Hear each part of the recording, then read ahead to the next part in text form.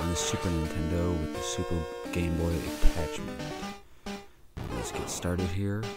I'm already at the spot we need to be, but the first thing you do is you're going to move down and press start before the guy there gets his exclamation point.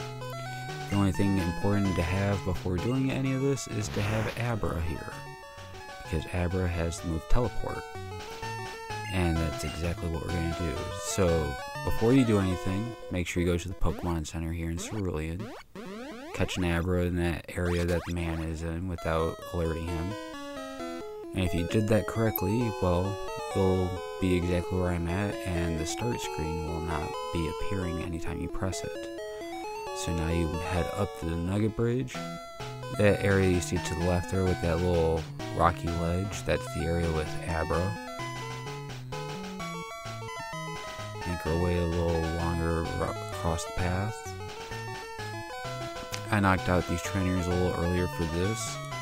So you want to make sure that you're not directly in front of him, otherwise the game will freeze.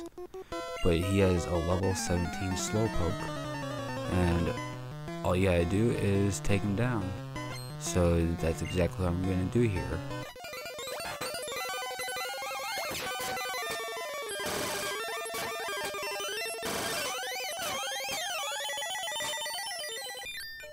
Well, we got the fun out of the way, so since we did a battle, we got the start menu back.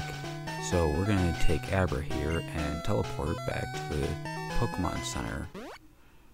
And the main things you gotta have before doing this is a Pokemon that can do anything that involves sleeping or paralysis, for they'll help you catch Mew.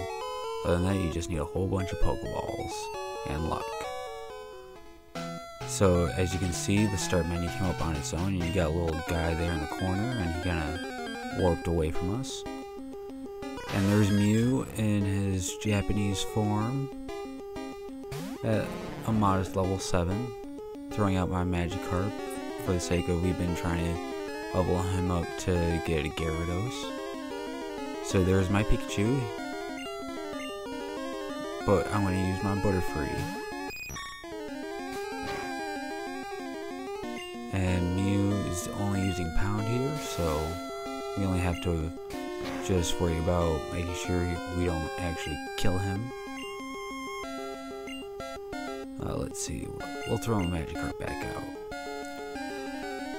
And we get hit with a Pound again and only take 3 damage. So now that we got our Magikarp out, we can control our damage fairly well, as well as not take a whole lot and, you know, harm our party. And, you know, we're almost there. Just a couple more attacks ought to do it.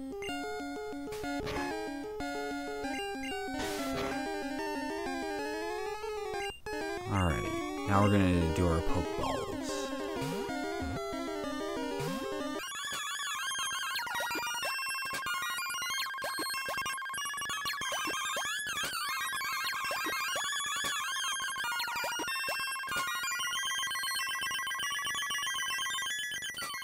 Already down to 4 HP, let's throw that ball, and let's see. Nope, he did not get it. It's a shame.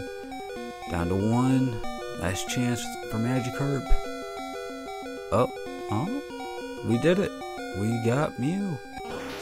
So, that's Mew. Not gonna nickname him. And, let's go back to the Pokemon Center and check him out.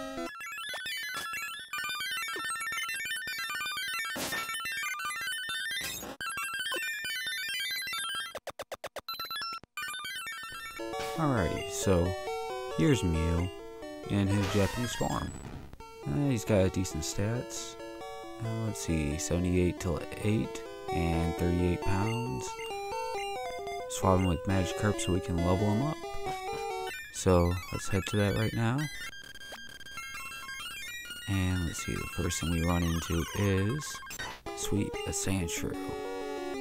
I haven't caught one yet, so we can give Mew a little bit of a test run here and show you what he's got. Just making sure if we get him down enough and catch him with the ball. Alrighty kids, that's all I got to show for you today. That's how you catch me in the old Pokemon games.